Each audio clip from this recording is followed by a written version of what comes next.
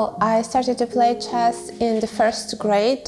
I knew some of it because my grandfather taught me how the pieces moved, but then in the first grade we had this very enthusiastic chess teacher, and he gave me 2 tens at our first chess lesson, and I think it had quite a big importance when I decided that I'll go for chess. And well, then I started to go to that chess circle, and later the first tournaments came, and so it went and went, and I had some different hobbies as well, but one by one chess took over. I've never really thought what was there in the beginning, what I liked about chess. I don't know, it just dragged me in this circle completely. I'm not sure how to explain it, like from the prospect of the kid that days, what was there so interesting. But perhaps that was the taste of the win, even though it attracted me even before I won. So maybe that's some food for me to think, actually. Well, it was definitely a challenge because, well, of course it cannot be easy when you miss school 2 or 3 months then to come back. But, you know, I had that ambition because, well, in chess you cannot do without it. And I wanted to be the best at everything I did. So I spent just an unbelievable amount of time on catching up all those subjects at school. So I graduated it among the first ones in my school. And, well, I definitely believe that when you want to achieve something, you can do that, and that's actually what was guiding me throughout my life. I believe the first success was the win in the under-10 national championship, because, well, that was, I think in the first year I was playing, and it was quite unexpected from me to win that event because, well, it passed only a few months since I started chess. But it was definitely an event to be remembered, and it inspired me for my future chess, definitely. I actually have 2 very early memories, and they are very funny. Well, the first one happened when I traveled with my mom to the European Under-10 Championship in Spain, actually. And it would have been my first flight, so I was very excited about it.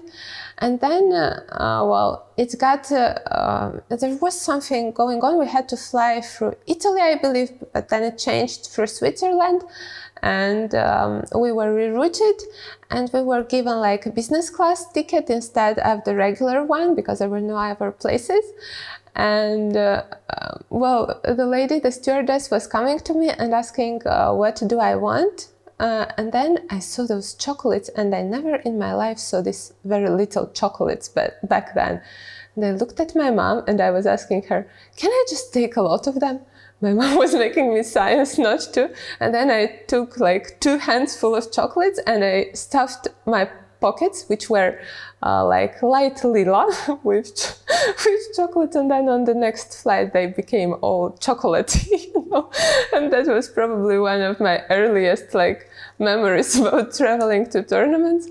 But then there was one more very funny one. I was going with my coach, actually, that time, not with my mother, to a tournament in Ukraine, and then we took a train. And my parents packed me some pretzels, you know, like, and at some point I just wanted to eat them.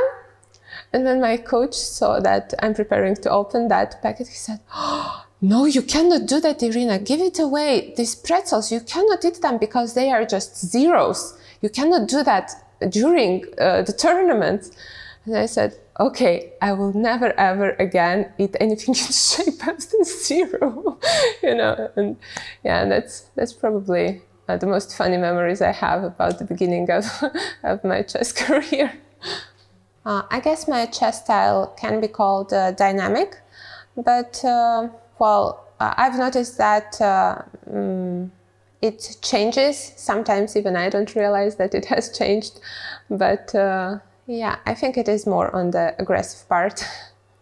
I think that playing against friends, it's something normal, and well, of course it is not an ideal situation, but also we should remember, and I try to remember, that it is just a chess game, and once it's over we can go back to being friends and discuss what happened in the game. It is not something which I avoid, and I think actually that having friends, especially in a world like ours, when you don't actually get to socialize so much with other people than chess players, it's important to be able to separate those things and not to put everything on one plate.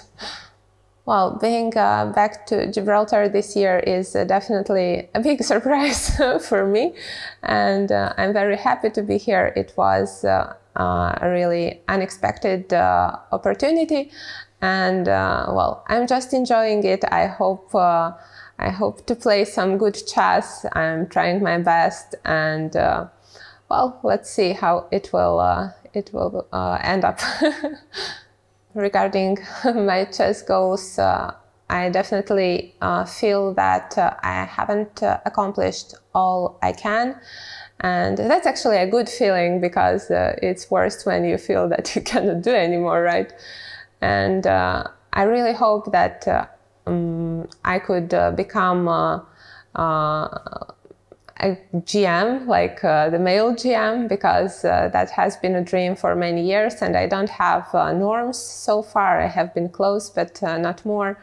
And well, I definitely hope to also fight there in the women's circuit, because well, that's something I've been also dreaming of, and I feel like I can do that. I even feel it like now when I play, that I could have had even better results. But well, there is always some room for improvement. I like sports, so I'm a sports person. I've always liked jogging. I even ran the semi-marathon, but well, at some point I couldn't do that anymore. But now I'm back at it, and I'm enjoying the feeling I get, because sometimes you can just overpush yourself and become so exhausted that your head can just you know, stop working, and that's very useful when it comes also to chess, because sometimes the thoughts are just going and going, and there is a need to stop them, and sport is the best way for me to do so. I also like learning new things, and I've been learning German in this pandemic, and it was a really cool experience for me. I really liked the group in which we were studying, and I was actually writing an article about this, that it felt like my brain was actually running on a few extra CPUs. So yeah, that's probably from the latest. Of course, writing, not only chess related, but mostly. And I guess that's it. I'm not complicated. I was very interested to imagine how my life would look without chess, because during the pandemic that was something I had to think of. But I believe that would be a different person you'd be looking at, because chess is definitely what shaped me as a person, and well, as a human being, of course. And it is very, very hard to imagine how my life would be without chess. Chess for me is life.